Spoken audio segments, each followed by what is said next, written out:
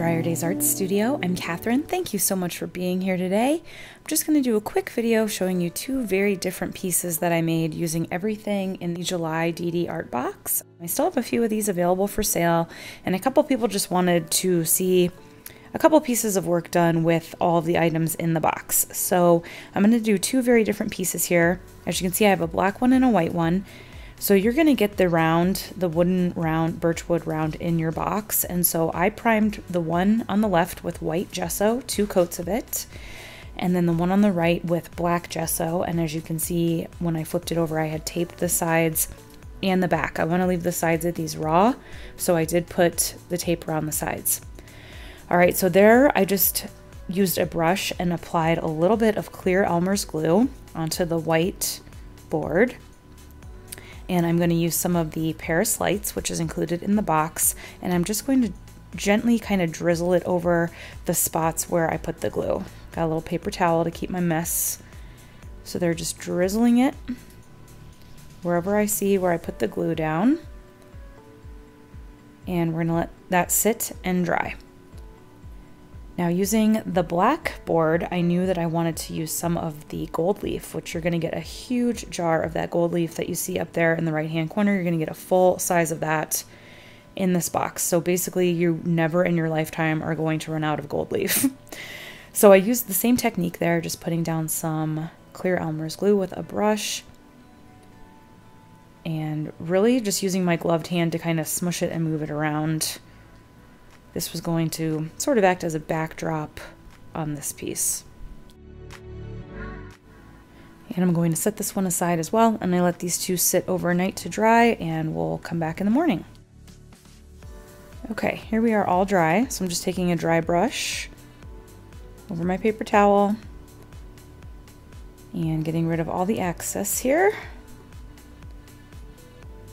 Cleaning up my work area. Okay. Now I'm going to use some of the gold metallic pigment mixed with my boat tabletop epoxy. And I also have some antique lace mixed up here. And these are all items from the box. And so with these two pieces, instead of doing kind of like a geode look, I knew I wanted to do more of like an abstract look on these. And I think these are a great size. They are about 6 inches in diameter. And you could sell these as a set. Like, I'm actually going to put these on display as a set of sort of like 2 planets together, or you could sell them individually. They make really nice gifts. You could use a really high heat resistant resin on these and make them even like mini trivets or giant coasters or something like that, more functional art. And here are some of the gold cuttings, and I'm just sort of drizzling in an alternating shape over that gold leaf. The gold cuttings you also do get in the box. And I am now using some gold Gala Glitz, which you also get in the July art box. So the July art box, as you can probably tell, is all about gold. It's all gold everything. It has the antique lace in there, which is a very warm off-white. I always like to incorporate kind of like a white or an off-white in the boxes because I use them in every single piece almost. And I just drizzled the gold metallic there, and now this is that antique lace, giving us some beautiful highlights against that black background.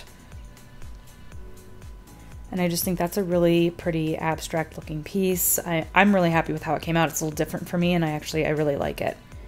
And so now on this one, we're just going to drizzle the clear resin again on the left, drizzling some on the right here to kind of break it up and marry all those colors together.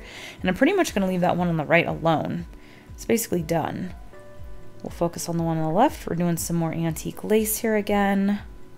This one kind of came out really dreamy, kind of cloudy looking. I really think this one turned out very pretty too.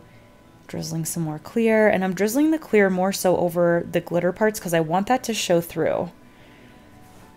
I'll do a little bit of the antique lace over it, but I don't want too much because I still want to see that Paris Lights underneath there. Paris Lights is one of my favorite glitters. It's one of the most popular ones in my store. It's a beautiful holographic golden glitter, and it's a sparkler, so it's multi-size. You have bigger pieces and smaller pieces in there. It's just gorgeous. Hitting with heat as I go to pop bubbles. Here is some of that gold metallic again. And just again, sort of creating more abstract shapes, coming from one side and really going outward onto the shape of the circle, the round. and following along with those lines, having the contrasting lines underneath with the glitter, just making it a little bit more abstract. And that's what I love about resin and fluid art in general is, you know, you can control it. There are certain things you can control, certain variables, but a lot of the times the fluid art will just kind of go where it wants and you have to kind of go with it. And you can get these beautiful abstract pieces, not just geodes or coasters, but abstract work as well.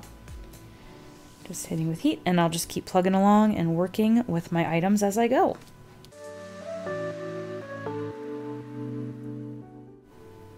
Right here I am adding some of my matte white pigment. That does not come in the box, but I always recommend you have a good matte white in your studio at all times, because as I mentioned earlier, I use white in almost every single piece that I make. Sometimes I do include the matte white in certain boxes. I will have a box coming later this year with some of the matte white included, but I just wanted to mention that I'm adding it here, but it does not come in this box in particular. And they're done. I mean, how easy was that? They have cured, I've pulled tape. I think they look gorgeous. I think these would make awesome little gifts for somebody. And how quick and easy was that? Now we have these beautiful little abstract art pieces with some beautiful texture in there. Oh, so sparkly. That Paris Lights is just gorgeous. So again, guys, if you haven't gotten your July DD art box, I still have some available.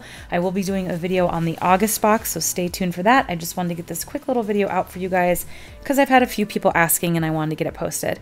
So thank you guys again so much for watching. Please like, comment, and subscribe for more free content. And until next time, keep on pouring.